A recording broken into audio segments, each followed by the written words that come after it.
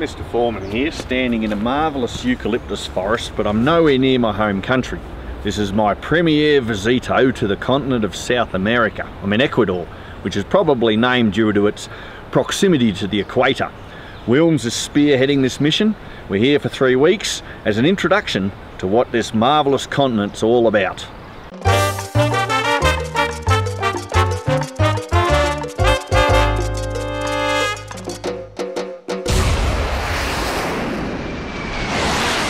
Leaving San Francisco, we soar over Texas, where the aircraft takes a southbound heading out over the Gulf of Mexico. A myriad of Central American countries drift by beneath us. We approach the huge continent of South America to land in Ecuador, in the middle of the world. Ecuador's capital city of Quito sprawls out for miles through a deep valley in the Andean foothills and is home to more than 2.5 million people.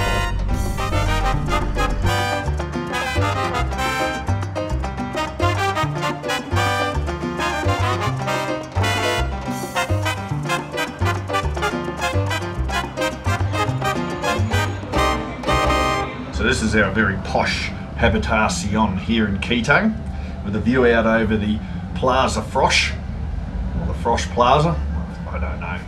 I'm a little bit concerned staying at these luxurious dwellings that I'm going to get a little soft.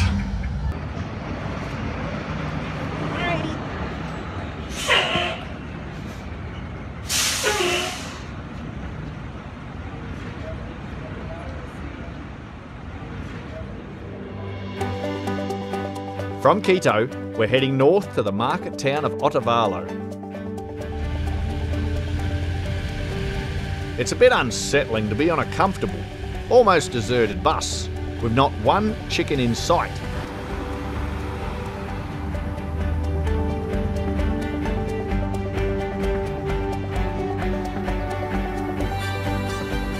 Having only a vague idea of where we are, it seems logical to catch a cab where we need to be. It turns out Wilms's pre-booked hotel arrangements have fallen through. The receptionist explains with a sympathetic, "Whoops, we are out on the street." Having our reservations fall through, Wilms is now trying to work out where we're going to stay. The look on that face doesn't give much hope, so it falls on me to save the day. A lethargic glance upwards reveals our imminent accommodation, convenient and cheap. Our new room in Otovalo has worked out great. Not only was it a lot cheaper, but we also have a fantastic view of the market, which is why most people come here. It's not without its risks though. Follow me.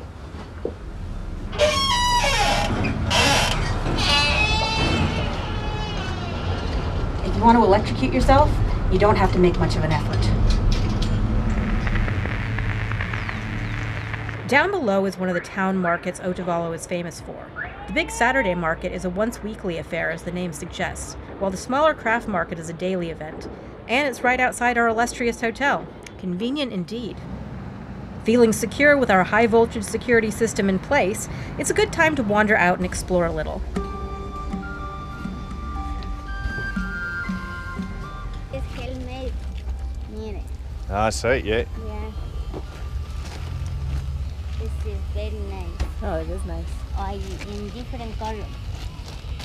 In this one. Cool looking knives. The pipes are impressive too.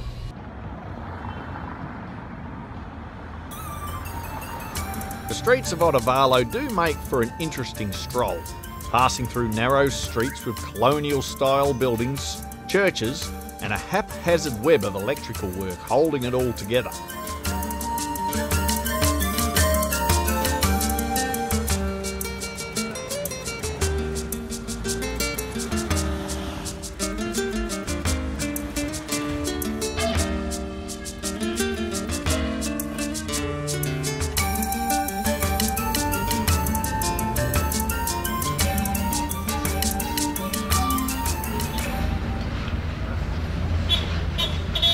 After a lengthy exploration, we find a little roadside bar for some evening refreshments, the pisco sour being the beverage of choice.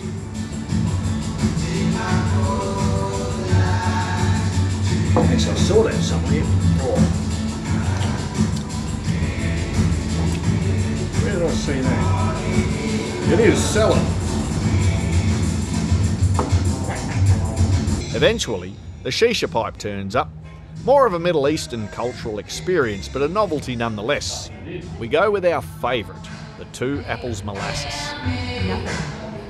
Nothing. You get ripped off. I'm ripped off. I get it.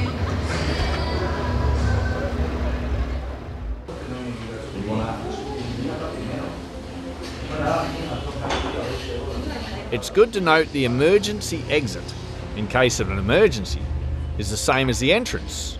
Much easier to remember, in case of an emergency. Today's activity involves a hike for several miles to the rural outskirts of town to visit a highly recommended scenic attraction.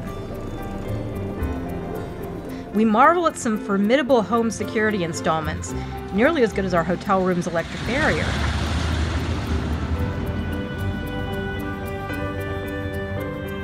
Another home security option intimidates would-be ne'er-do-wells. And a unicyclist causes a traffic jam out on the country roads.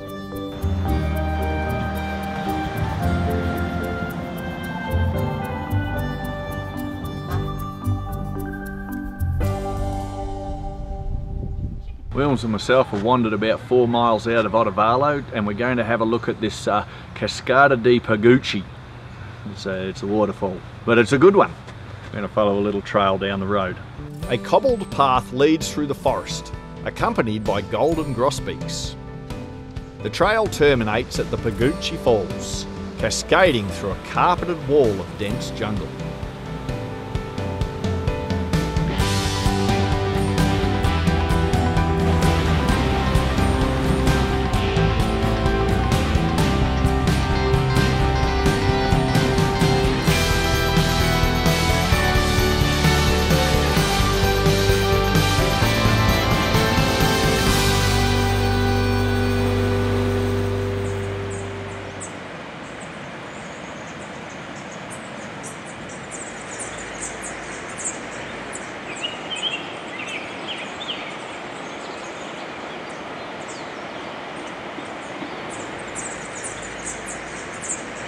I'm trying to figure out some of these birds. I know that I've seen some of them before, but I'm using this app to kind of help me out here.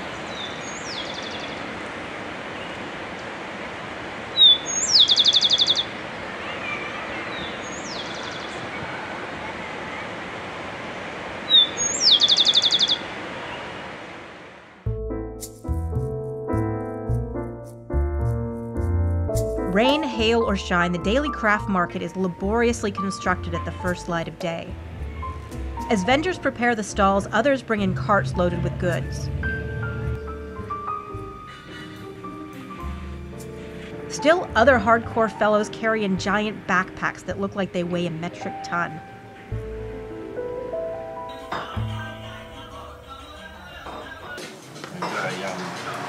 Tortilla huevos with cheese is coffee coming. I'm not really certain what to do with what, but we're going to work it out. We're going to do some haggling, and I'm going to show off my Spanish speaking skills.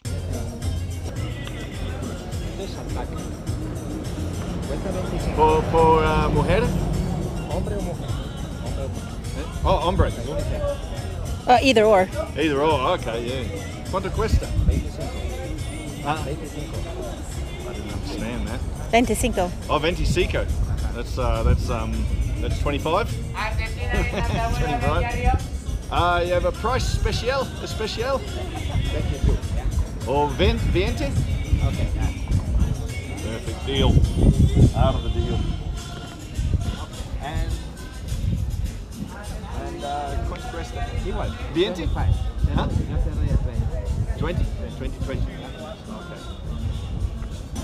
We've just purchased ponchos for mildly cool weather when the Swanee's just too warm. Make a stash of money out here on the street so everyone can see. Make myself a prime target for thieves. Gracias, muy bien. Okay, buenos dias. Hey, we're poncho owners now. Let's go. Oh, the gold one's good. The gold one? I don't know that that's the color. It's got more of an African motif. Pink's a good color. colorful, or purple. This one. Yeah. Sign. Or what about this one over here? Is that It's short. Oh, it's short. Okay. Oh, but she might like short. She is short. Duck's disease. See? Yeah, I think she'd like that because she's shorter than I am, so it's a little see-through, but that's what the alarm is for. ¿Cuánto cuesta? Esta te sale en 13. 13. 13? I think I can afford that. Okay. Okay. No. No, I think this is good because maybe it's for my mother, and that actually might be too long for her. She'd be tripping over it. Oh, buy two. Might have to buy that dress for summer.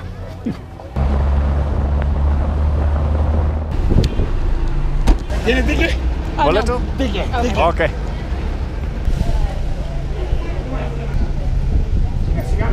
Oh, you're going to have to move somewhere, I think. Grab a seat. I was going to let the woman with the child. Oh, yeah, fair enough. Ship seats, that was a little more chaotic than we're used to. You can tell I live in the States when you hear a pop or a loud bang, you duck.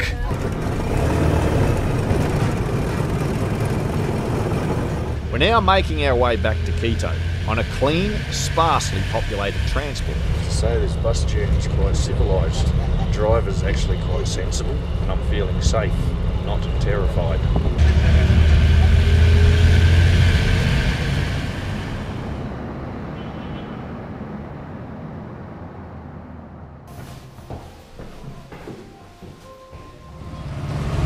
This morning our objective is to make our way to the monuments of the Equator, which I'm sure are going to be outstandingly impressive, and we're going to take public transport using buses.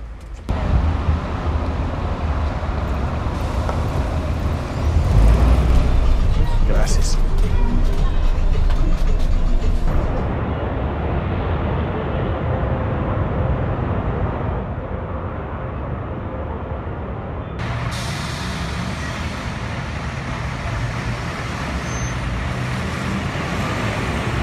Amidst the chaos, we find ourselves one stop too far from our connecting bus. Wilms is working on a solution to backtrack. And then that should take us straight there. Waiting for over 40 minutes for a bus that doesn't seem to exist, we move to plan B. Just jump on any old bus. It's a shithouse plan. The bus does take us somewhere.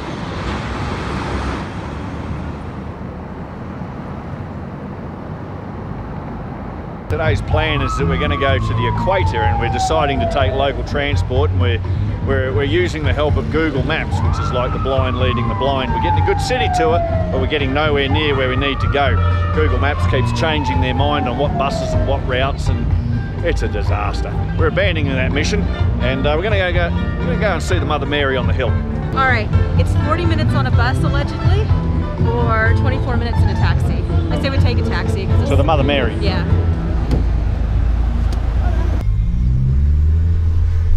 Oh, have you already said where we're going? Yeah. Oh, good. Which is where? Which is the Parisero. The what? Parisero. Mother Mary on the hill. That's it.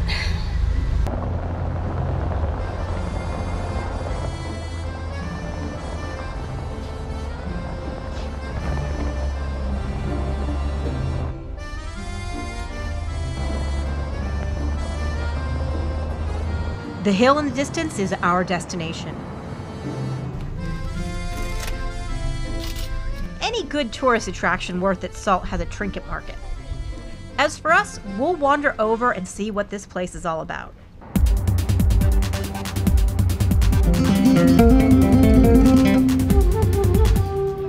So this day's gone nowhere near as planned. Instead of ending up at the varying monuments of the Equator, we've arrived at the Winged Virgin of Quito.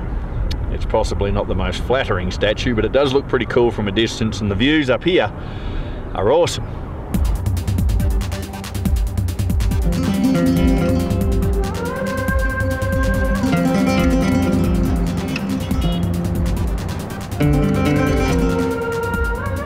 In the tangled web of city streets is the towering Basillica, our next stop.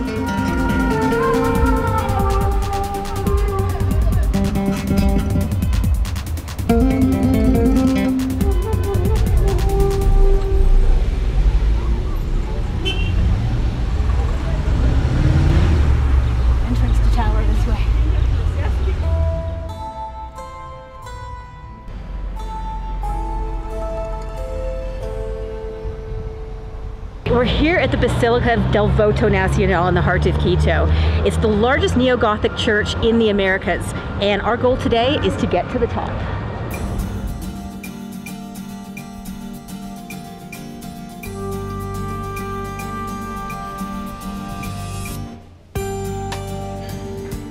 Hauling ourselves upstairs, we arrive at a balcony looking down to rows of pews.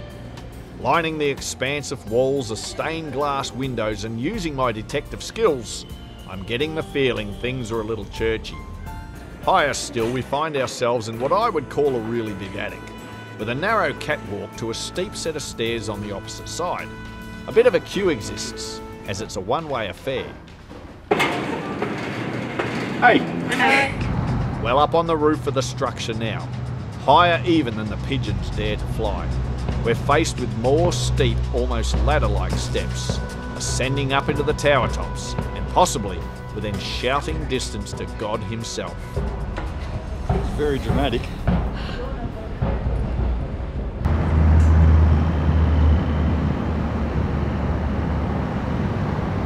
It's high, doesn't it? Yeah. It turns out we're not so close to divinity after all, because those big clock towers over yonder are even loftier. So up we go on our quest for enlightenment. Once at the top, one feels a little queasy looking at the ground below. The workers constructing this behemoth must have had a lot of faith. Surely it's a free pass to heaven if you've plummeted to your death while building a church. Having not heard from God, it's a good time to commune with a spirit of a different type. Booze. It's only 3 o'clock, so it might be a little bit early for a beer, but I was not going to pass up the chance to have a cerveza in church. That, and we walked like 30 flights of stairs, so I kind of think that we deserve it.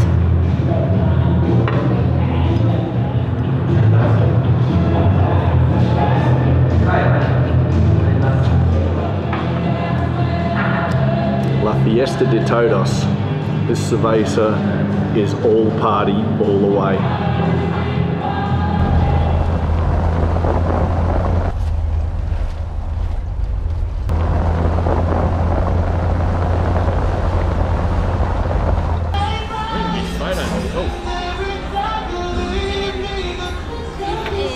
No caipirinha. Una pina colada. Oh, they didn't have your one? Yeah. You always cause trouble. I know!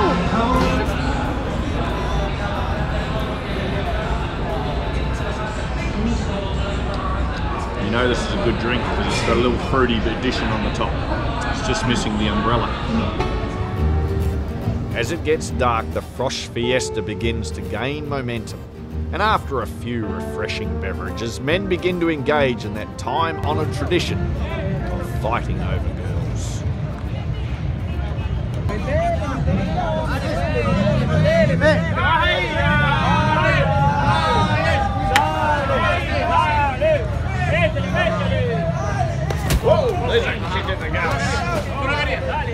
Fight correspondent Summer Wilms is filming on the front line, nonchalant about the risk of being clipped by a stray punch.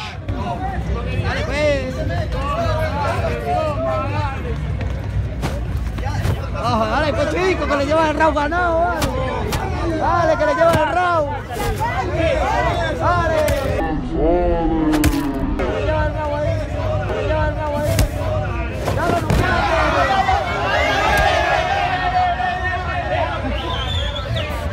It looks like everybody's had a wonderful night. In the next episode, we embark on a journey to the famous Galapagos archipelago. We set sail on a 5-day cruise to explore these remote wonders of the Pacific Ocean. Join us for the Galapagos Island Expedition.